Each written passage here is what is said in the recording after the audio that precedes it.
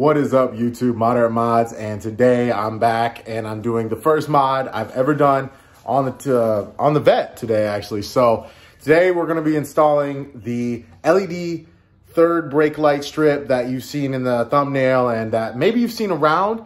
This is actually a very cheap mod and looks surprisingly good. So I'm going to be testing it out and I'm going to be taking you guys step by step on how to do this. I'm going to break it down as simple as I can. And this goes for any car. This is just getting done on the Vet today, but it's going to be the same process, the same idea if you're doing it on any car. And for all my 200 guys, just again, any car. I'll take it step by step. And you already know what to do, guys. If you ever have any questions or any concerns, please hit me up on the comments, hit me up on IG, and I'm gonna help you guys out. But let me break it down now. Let me show you what I got in the package today, guys, and let's get right into the install. Enjoy. Okay, guys, so here's the strip. This is the 93 centimeter one, so the smaller one. It actually fits perfectly with the Vet. So this is the size I'm using with this one. You guys can measure it out and see what size you need. It's going to be obviously the same install. So that comes in the pack, as well as this little ballast with all the wires and the clip that clips into the LED itself. So here's a little diagram, and I'm going to break down what each of these mean. Starting at the bottom here, black is going to be your ground. So that's going to get connected into a ground wire. You can run a wire all the way to your battery if you'd like, or you can use a ground in your car. I'm going to be doing it as simple as I can for you guys. So what I'm going to do is, just so you guys can understand, I'm going to probably run a positive and a ground wire from my battery to the back of my car. But getting into where the positive one is, that's going to be your red. So your red is your positive wire, which those two, red and black, are going to go to an all-time ground and an all-time positive. So they're not going to be doing any lighting functionality. All they're going to be doing is powering the ballast and then getting into the other colors. So you have the yellow and red and the yellow and, or I don't know what the YR and the YL means, but pretty much where they're lined up at is going to be your right turn signal and your left turn signal positives. So those are going to go to the positive wire for your turn signals. Again, it's going to be very simple to find these, and I'm going to break it down on how to find those. Next is your brake V. So brake positive, which is going to be when you press the brake, that wire that lights up the lights brighter. So that's going to make the strip actually pop when it lights up. So that's going to be that wire. And then the green wire is the all-time brake light. So the light that turns on when you turn on your brake lights, in a sense. So when you turn on your lights for nighttime, that wire is going to be going to the positive for that. So that way this strip will turn on, run nicely, and then when you press your brake, that will engage the white wire, which will then flash and do what it's supposed to do. So pretty simple, guys. It doesn't come with any instructions, just a little coupon as well as a adhesion promoter. Can't speak. And that's pretty much it. But all the instructions are pretty much right there. There's not much else they can tell you. You got to know how to wire things up. So that's why you're watching this video. So I'm going to break it down again. Go ahead and grab yourself some speaker wire as well. I just grabbed some Walmart 14 gauge speaker wire. It's thicker than that, so that's fine. As long as you're going thicker, you're okay. Just to, hold continuity and whatnot. But that, you don't want to go much thicker than that because then you're going to get into, hard to hide wires and whatnot. So I just grabbed 50 feet. I needed some around the house and garage anyway, so that's going to come in handy. And that's pretty much all you're going to need right there. Just out of your thing is the speaker wire and possibly some wire cutters. And then everything else comes with the kit. So we're going to go ahead and first thing we're going to do is go to the back of the car and see where we're going to actually line this thing up at. All right, guys. So now we're at the back of the car. And pretty much as you can see, this is how my trunk layout is and how all Vet C6s are. So I'm going to be doing mine right here. So if you actually look at the strip itself, on the red, there is the peel back, sticky tape that it comes with, and it's going to set up like that. So basically, I'm going to be putting mine right here, up in the top part, like that. I'm going to obviously line it up better, but you always want to fit it first, see where you're going to put it. I'm going to be putting mine right there, and then I'm going to run the wires down through probably you know, either loop them up in here or zip tie them to this little strut bar here and just bring them down through and run them in and find my power sources there. So that right there is where I'm going to mark it up at. I'm going to be actually putting it up last. That's the last thing I'm going to do. So the next step here is to access your brake light. You pretty much can do most of all the powering through one side other than the opposite side's turn signal. So that's a good thing to, you know, look forward to. It's not going to be much of tearing out both. But so in my case, since I'm doing that and the power source is coming from this side, most of you are probably going to be using your right brake as all the power other than the left turn signal. So I'm going to be running mine there. But next thing we're going to do is we're going to open up the back and get to the power supply on the brake light on this Corvette. Okay, guys, like I said, I'll be working on this side. So I got my Corvette back panel opened here. All I did is there's a little push pin here that you just pull out.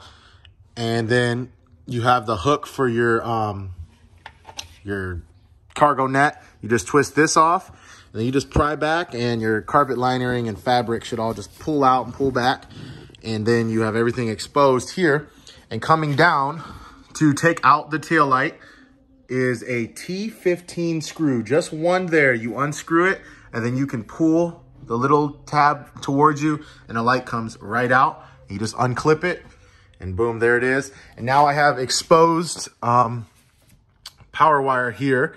So now the next step is to test and see which wires are which, guys. So since I have 3 here and I have my pins exposed, what I'm going to need to do is, you know, just test these pins with, you know, you can use your tester or I'm just going to use the wires itself and just push in there and see what lights up what. So I'm going to find out what these are. But before I do this, guys, like I was saying earlier, we're going to have to run the power and constant power and the ground to this as well. So grounding out, if you want, you can find somewhere in the frame to screw down to, or you can just run off the battery. I'm just going to run off the battery just because I have the speaker wire and it's just already connected. So there's no point to just rip a whole long strip off. I'll just use the other side of it and get that connected. So go ahead, get your speaker wire, get it connected to the positive and negative of your battery, get it ran back here, and then bounce back up and unpause it, and we'll go into testing. Okay, guys, so now that you got your wire ran from your battery, take your positive and your negative, your red and black, connect them where they are, and then we're gonna go into the testing procedure. Okay, guys, so now I am here, and I have my positives connected, and my wires snipped. So right now I'm going to be looking for the green wire, which is just the running brake light. So I have my thing here, my pin, and I'm just gonna take my wire through and I'm gonna hit it. So it looks like there, the middle pin on this one, which is a gray wire, is gonna be my running brake light like that. So there it is, that light lights up. Now the next step is going to try and find the wire that engages the turn signals.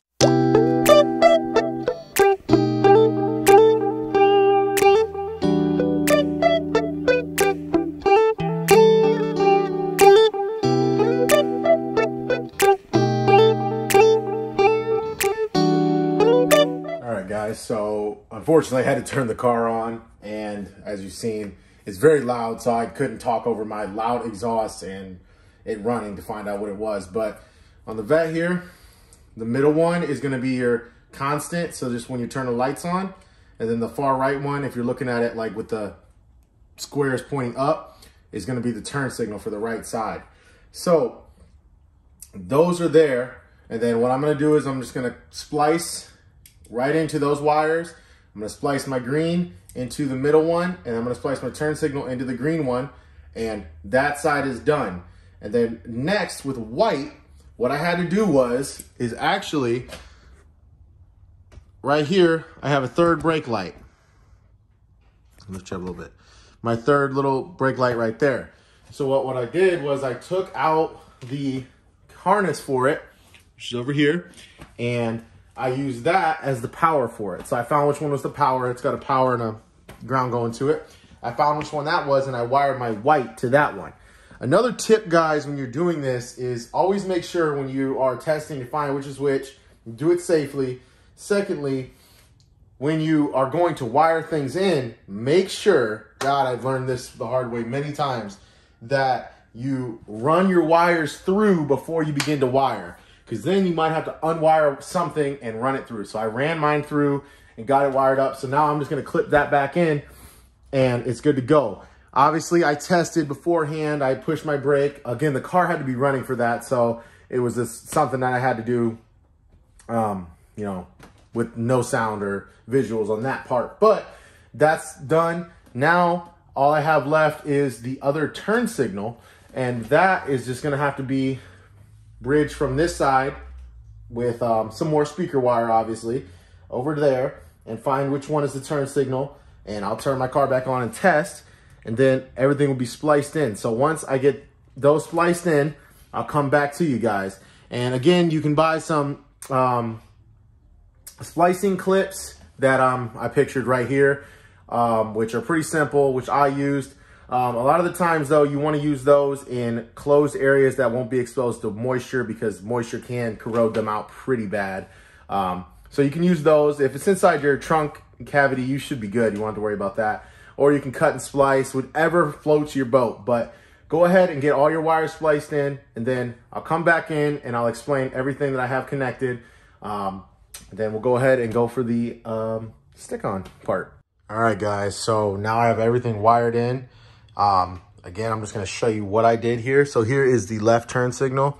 I spliced in, bridged all the way over to the yellow one here.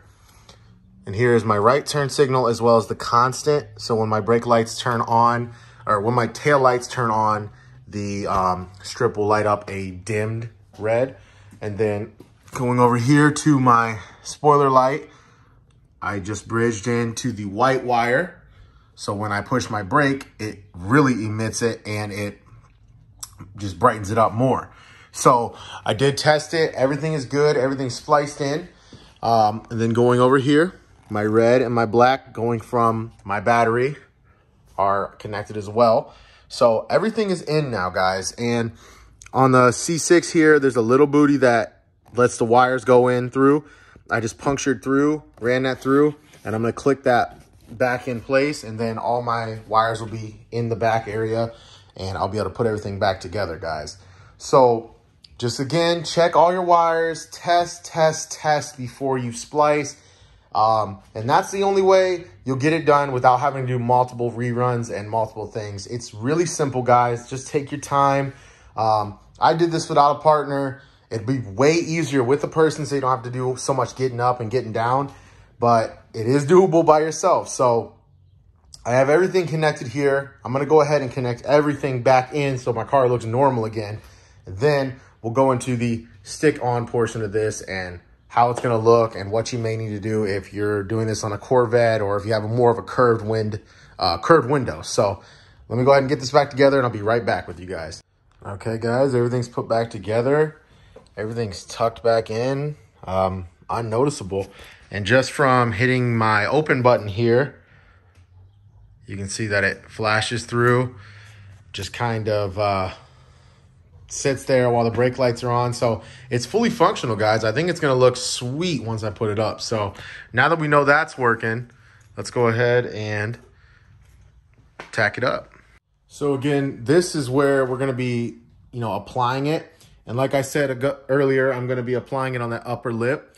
I'm not going to film this process just because this is going to be more of a universal style thing where you're going to have to do it on your own. And I'm going to have to get up in this trunk, and it's going to be impossible for me to be like in the camera doing it. So I'm going to, again, apply my adhesive promoter, which is, it's really just kind of a cleaner, and it allows it to tack better. Probably has some alcohol in it, to where I'm going to be mounting this thing to, and then I'm going to mount it up, guys. So I'll be right back with you. If I have any more tips or anything, I'll be dropping them in right before. I'm going to make sure that this goes as smoothly as possible, and I'm going to give you the best information I can while you're tacking this thing up. So guys, I got it up there now. Now, I'm going to say this, You can do it any way that works for your car. In this case, on the Corvette, where I'm putting it, the adhesion is actually on top of that strip right there. So it's designed to stick to it like that. I flipped it down and actually glued the back of it to that because, I'll show you why here. With it being up like that and how the curve is on the trunk, it wouldn't bead and be as bright as it is like this. So I have 5% tints on the rear. And with the light of my garage, you can already barely see it. But it's almost similar to the headlights at least. So in the daylight, when you actually push the brake, this is me just like pushing the unlock button to flash the lights. You can see it a lot better. Now before, when it was up, I didn't even get a video of it because I stuck it up there and I just was so unhappy with that look. I just flipped it back down. And now I love the look a lot better. It looks a ton better. So again, just popping the trunk here to show you. If you guys want to use that adhesion that's right there above the little LEDs, you can. But in the Corvette's case, and the curve of the window and how it sits, it wasn't the right look. So I just went ahead and glued it. So little tip there, take it how you want and do what you want with it. Again, this is more of the user part of the video where you guys are going to be doing it and placing it wherever you'd like. So that's what I did. That's how I made it look better on this car, and maybe other hatchback style vehicles that have more of a curved sloping trunk like this, or a back window, I should say. You can do that setup as well. So I'm loving it now. So everything's pretty much operating like it should. I'm just going to tuck my wires up a little better. And then we'll go ahead and get some night clips of it.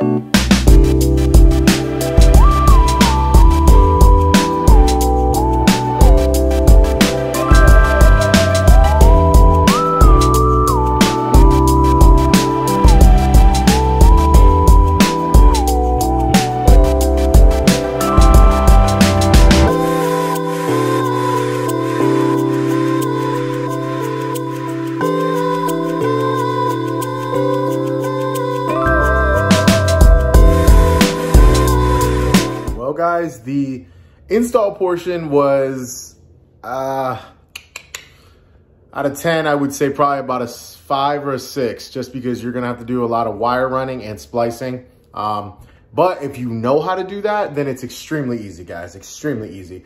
And again, this is for any car, and the setup that I did with the glue and whatnot, that's just for my setup with my Corvette, just because I don't like the way it looked with the adhesion being on the top and only a little bit of it showing, and it just didn't go right with the 5% tints. So the way I have it now, it looks a lot better. I hope you liked the clip with it in the garage, and I hope you liked the clip with it outside as well. So again, it's one of those things for 25 bucks. It's a great deal.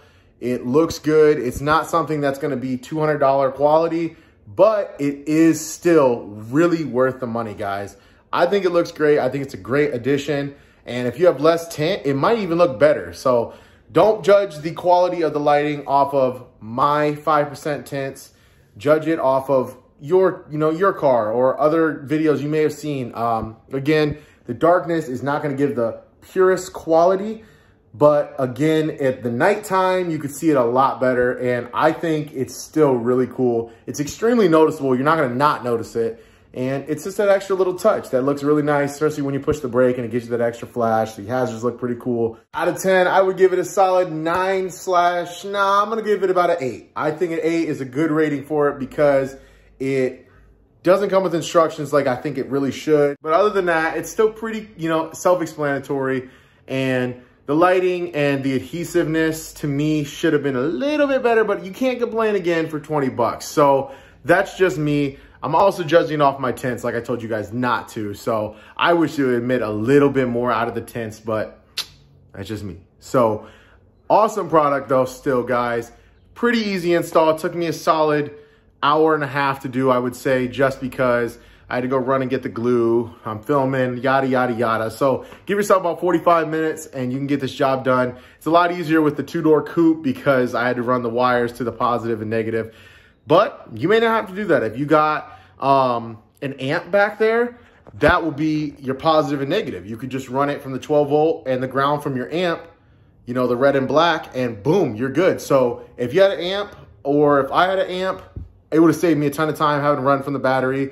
So probably when the time comes, I do subwoofers back here. I'm going to transfer, take out those wires I have from my battery, throw them on my amp, and boom, we're good. So that's another awesome thing. If you guys do have an amp, it makes it a lot easier. So with that being said, I really hope you guys enjoyed this video. If you're a first-time viewer of my channel, thank you so much for checking out this video. Thank you so much for sticking through it, and I hope it really helped you guys. Check out some of my other content. I'm trying to get more into the universal content world, but for right now, I do have a lot of 200 content, which, hey, that's not bad either. So I'm going to be building on the Corvette as well. But this right here is one of the universal products. And again, guys, if you haven't already seen from the beginning, make sure if you do pick this product up to use my Moderate Mods discount code to get 10% off of this purchase.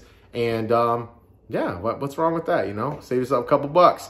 And if you ever need anything, always, always, always comment down below. Let me know what you think about it. Let me know how you felt. Let me know if you have questions. IG message me, whatever you want. I'm always here, guys. And until the next video, peace.